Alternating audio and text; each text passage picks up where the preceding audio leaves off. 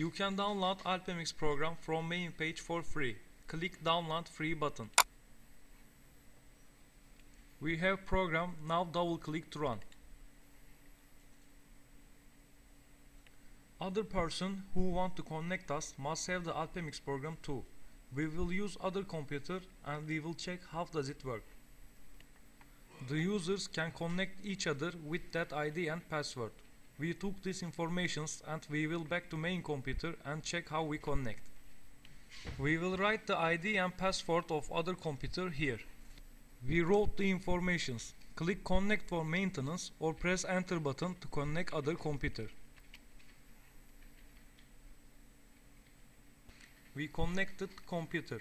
You can control other computer now. You can chat him from here and you can make voice communication. If you want, you can file transfer between computers from this menu. Other user can see your process on screen. We will use other computer which we connect and we will check how does it look. If you want cancel the connection, you can do it by this multiple icon.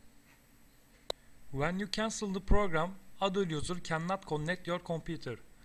If you want to, anybody can connect your computer. You must run program again and give him your new ID and password. ID and password will change every time when you run the program.